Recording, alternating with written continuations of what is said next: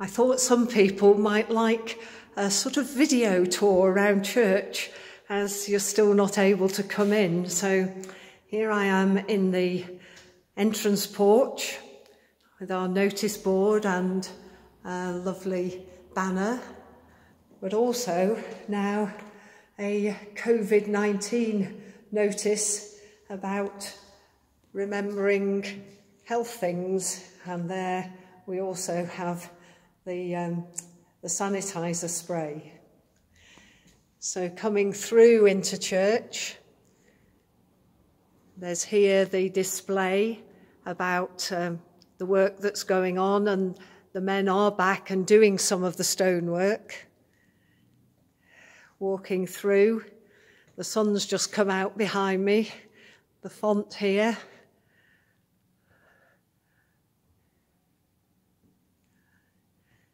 And then to the middle of the back of church. I'll go up the side aisle, I think, just so that you get that view. Here's our cushion corner and our timeline going along this north aisle. It's going to get quite crowded at the top of this timeline with all that's going on for the church building at the moment. And coming to the front of the side aisle, there we have the picture and the lectern.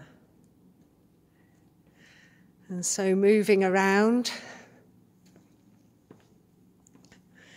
we come to a view of the pulpit from the side, and a view of the choir stalls.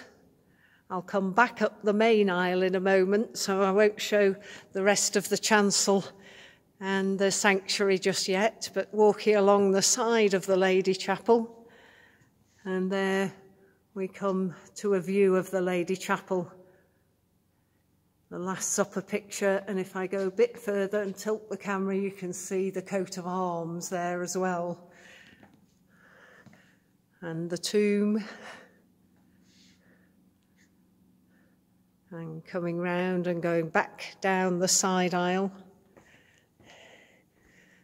we come to our prayer board.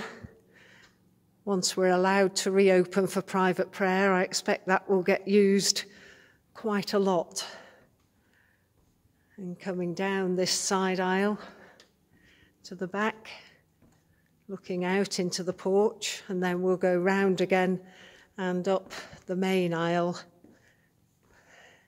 and see the apse and the east end of the church. So a view that you're very familiar with as we come up. One chandelier and our beautiful east windows.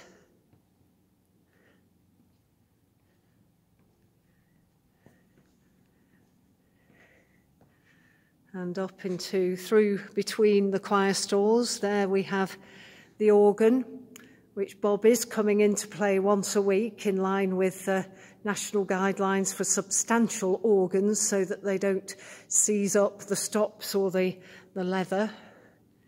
And here a view of the sanctuary. So I hope you've enjoyed that brief tour of church whilst you still can't come in.